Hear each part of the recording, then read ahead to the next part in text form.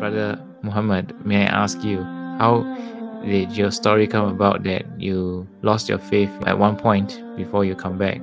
It came to a point that I was just living my life as per normal. Whatever the parents say, whatever society says, do well in your studies, you'll get a good job and you'll be good for life. So that is the aim, that is the goal, that was the pursuit. Then stumble blocks after stumble blocks, wall after wall, I didn't understand. I'm already in university, I already have friends, but it just wasn't going as what I had planned. So I started questioning. So hang around with friends who I thought had my back. As they said that I have their back, they will have my back. However, as decree from Almighty God has it, this group of friends, once you already hang around with them and then they'll have your back, I'll have their back, no matter what. Once you say something like that, means no matter what. However, I have this proof that I didn't do something which they claim I had done. I presented it to my friends, so-called. None of them believed me. None of them cared for whatever proof I had. And they said that I was the worst of the worst person that they have ever met, in a nutshell. Can you imagine being friends with them for so long, whatever they needed, sending them home. If you don't have enough money, we chip in for each other, and then going on holidays together. And then when the time came, to prove real friendship, they just and then say, no, you are a liar. We cannot believe you. We don't trust you. Whatever you want to say, we don't want to hear. The moment you do that, it is worse than, literally putting a knife to the back. Really sharp. So how did you overcome that? I mean, did you ask God, like, Allah, why my friends are there, or how? Of course I did. Of course I did. I was just like, if you are there, why are you making this happen to me? You asked me to do this, not to do that. Abstain from this, and then do this. I've done that. I'm not the worst of the worst human being. Why are you making this happen to me? I have proof. I'm not a liar.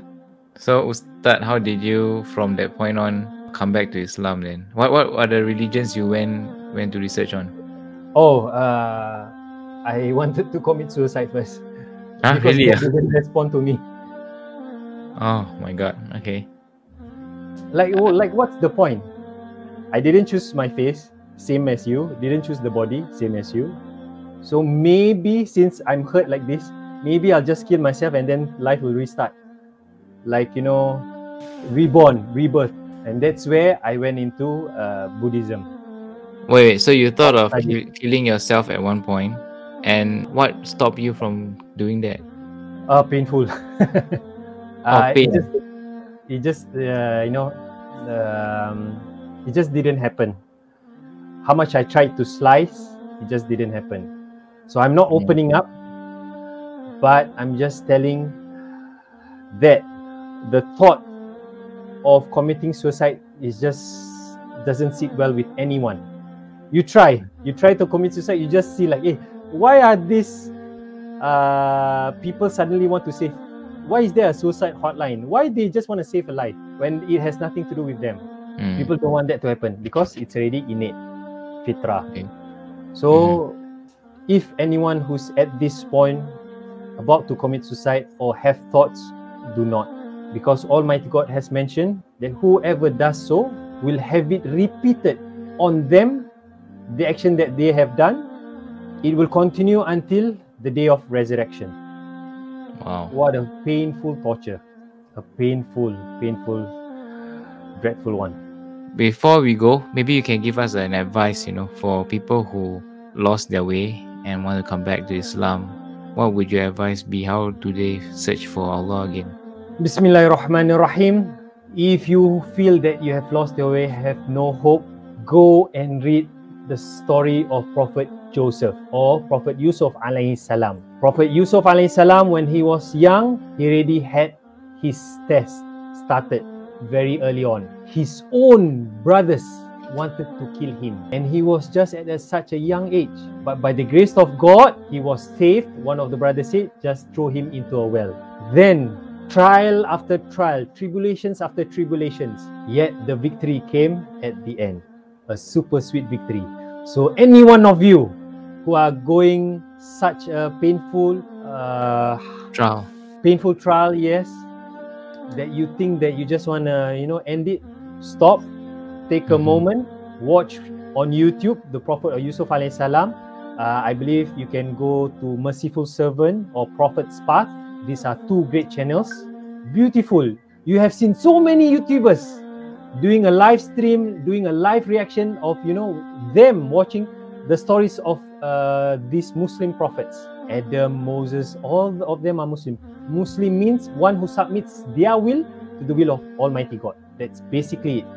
So if you submit your will to the will of the Almighty Creator, the great power, you are a Muslim in Arabic. So that's why there is a reason why all those stories were presented or were put in place so that we understand and then we learn from it. And Allah SWT also said that actually in Surah Taghabun chapter 64 verse number 15, your wealth, your children, meaning all your assets, your family members, they are all a fitna for you, a trial for you, a tribulation for you, a test for you. So always, whenever you're doing something, never do it for your husband, never do it for your wife, never do it for your children.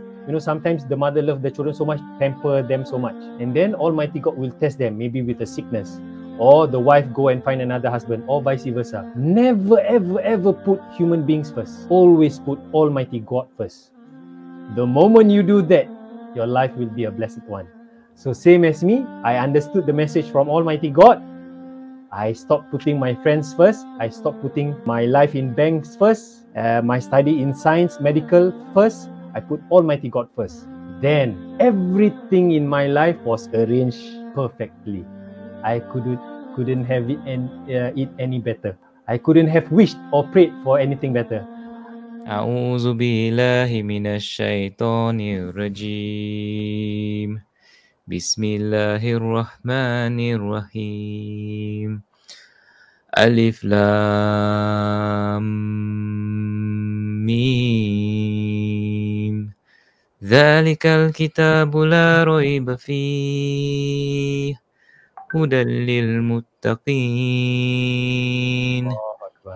الذين يؤمنون بالغيب ويقيمون الصلاة ومما رزقناهم ينفقون والذين يؤمنون بما أنزل إليك وما أنزل من قبلك وبالآخرة هم يوقنون أولئك على هدى من ربهم وأولئك هم المفلحون إن الذين كفروا سواء عليهم أأنذرتهم أم لم تنذرهم لا يؤمنون ختم الله على قلوبهم وعلى سمعهم وعلى أبصارهم غشاوة ولهم عذاب عظيم ومن الناس من يقول آمنا بالله وباليوم الآخر وما هم بمؤمنين يخادعون الله والذين آمنوا وما يخدعون إلا أنفسهم وما يشعرون في قلوبهم مرض فزادهم الله مرضا ولهم عذاب أليم بما كانوا يكذبون وإذا قيل لهم لا تفسدوا في الأرض قالوا إنما نحن مصلحون ألا إنهم هم المفسدون ولكن لا يشعرون وإذا قيل لهم آمنوا كما آمن الناس قالوا أنؤمن كما آمن السفهاء ألا إنهم هم السفهاء ولكن لا يعلمون وإذا لقوا الذين آمنوا قالوا آمنا وإذا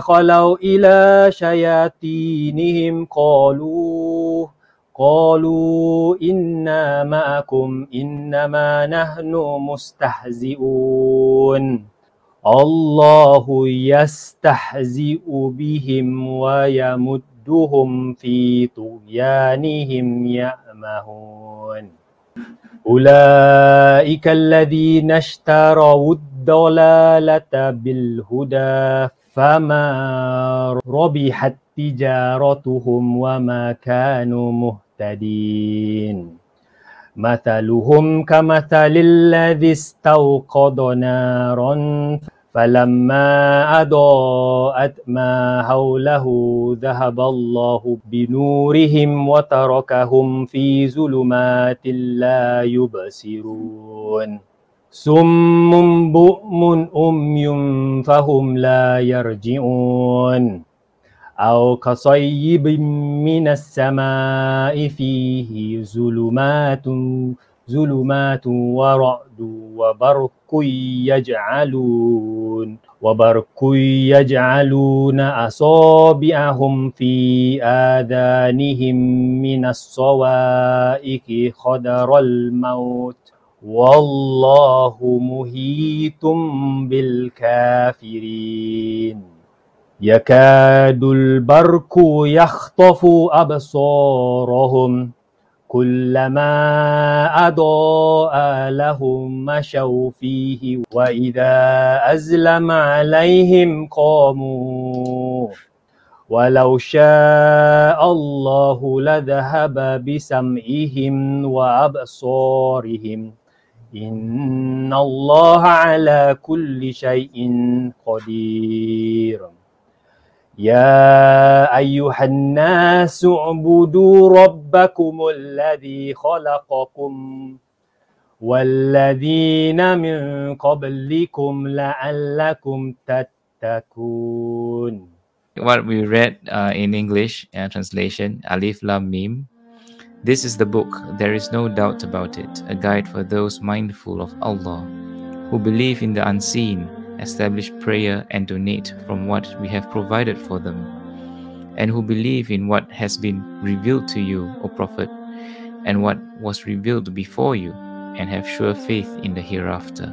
It is they who are truly guided by their Lord, and it is they who will be successful. As for those who persist in disbelief, it is the same whether you warn them or not, they will never believe. Allah has sealed their hearts and their hearing, and their sight is covered. They will suffer a tremendous punishment.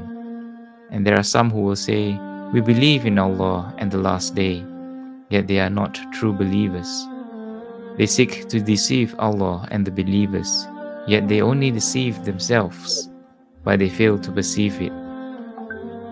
There is sickness in their hearts, and Allah only lets their sickness increase. They will suffer a painful punishment for their lies. When they are told, do not spread corruption in the land, they replied, we are only peacemakers. Indeed, it is they who are the corrupters, but they fail to perceive it. And when they are told, believe as others believe, they reply, will we believe as the fools believe? Indeed, it is they who are fools, but they do not know. When they meet the believers, they say, we believe. But when alone in their evil associates, they say, we are definitely with you. We were only mocking. Allah will throw their mockery back at them, leaving them to continue wandering blindly in their defiance. They are the ones who trade guidance for misguidance, but this trade is profitless, and they are not rightly guided. Their example is that of someone who kindles a fire, but when it lights up all around them, Allah takes away their light, leaving them in complete darkness, unable to see. They are willfully deaf, dumb, and blind, so they will never return to the right path. or those caught in a rainstorm after the sky with darkness, thunder, and lightning, they press their fingers into their ears at the sound of every thunder clap for fear of death, and Allah encompasses their disbelievers by His might. It is as if the lightning were about to snatch away their sight. Whenever lightning strikes, they walk in its light. But when darkness covers them, they stand still. Had Allah willed, He could have taken away their hearing and sight. Surely Allah is most capable of everything. O humanity, worship your Lord, who created you and those before you, so that you may become mindful of Him. Subhanakallahumma wa bihamdika ashhadu an la ilaha illa anta astaghfiruka wa atubu ilaik. We pray that everyone will get Jannatul Firdaus a'la. Amin. Say amin. Amin. Amin. Amin. Okay. Thank you everyone for tuning in, and thank you Brother Muhammad for sharing such a beautiful wisdom with us today. It's a pleasure. Inshallah, may Allah bless all of us here who are watching the stream, and you as well, Brother Muhammad. And we'll come back again for a few more episodes, inshallah. Insha'Allah. Jazakumullahu khairan kathiran. May Allah reward all of you greatly. Assalamualaikum. Assalamualaikum warahmatullahi wabarakatuh.